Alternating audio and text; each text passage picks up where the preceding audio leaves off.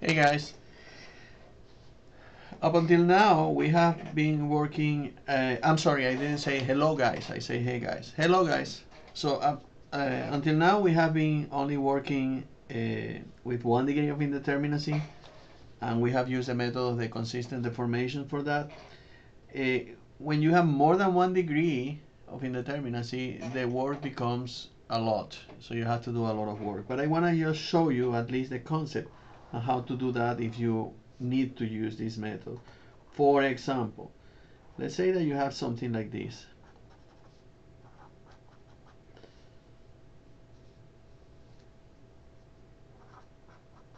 Something like that. And then you have a distributed load on top of that.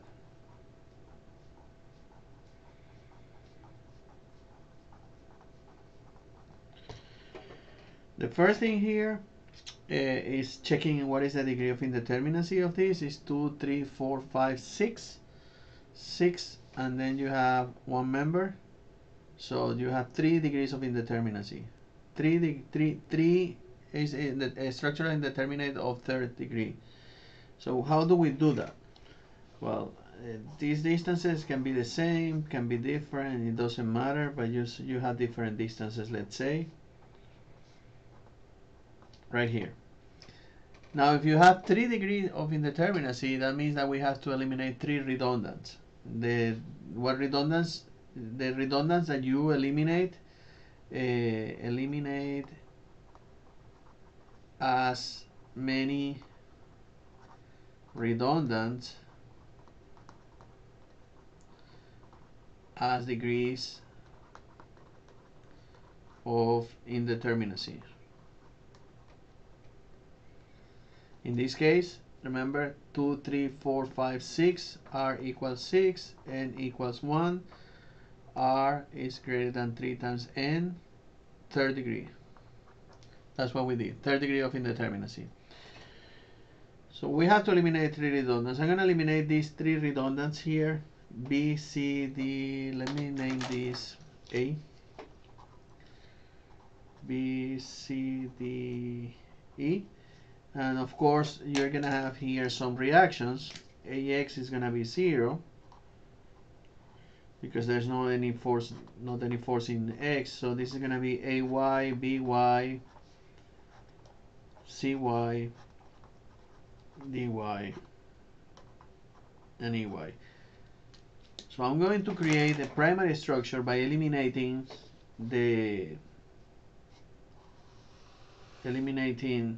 this is not shear moment diagram, okay? I'm just going to show you what you have to do. I'm going to eliminate BY, CY, and DY as redundants. And I'm going to keep here my distributed load. Whatever value is that distributed load, omega. But I'm going to create only these ones. A, E. If that is the case, I know that this beam, which is my primary structure, is going to deflect something like that. Now, this is the primary structure. Now, at this point, and at this point, the displacement, the deflection is supposed to be 0. However, it's not 0. And it's not 0 because I am eliminating them. So I'm going to have a deflection here. Let's say that deflection is called deflection at the point B in the original one or the primary one. Deflection at the point C in the original or primary one. And deflection in the point D in the primary one. And now what do I have to do? I have to push this up, and push this up. That's what we have to do. Then we have to create our virtual structures. And the first thing that I'm going to do is I'm going to push this up in this way with, the unit load. We always do that. And when I put the unit load over there, something like this is going to happen. This is going to deflect like that. And then it's going to come like that.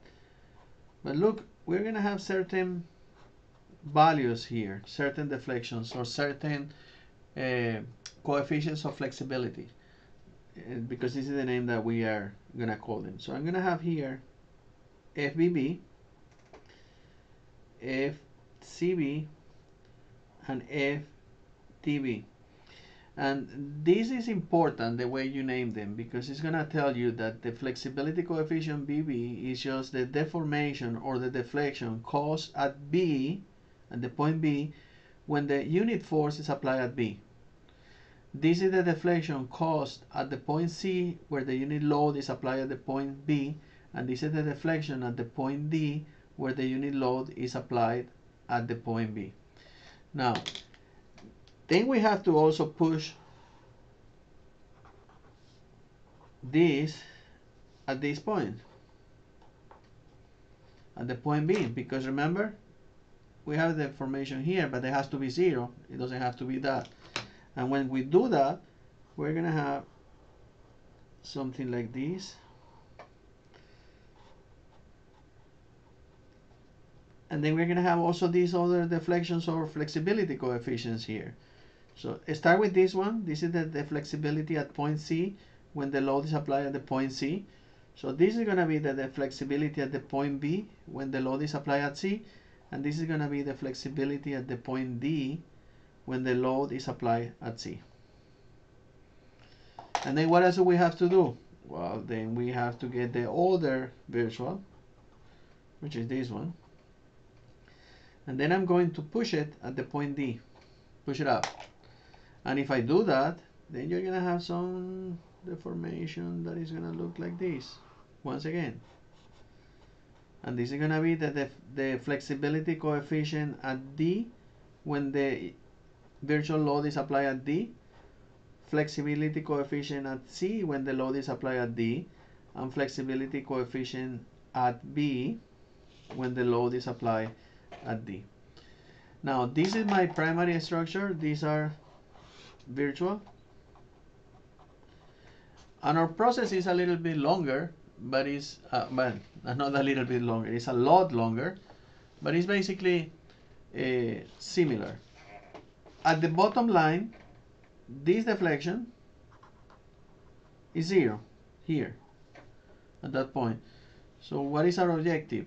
This deformation plus this value, and this value is caused by 1, right?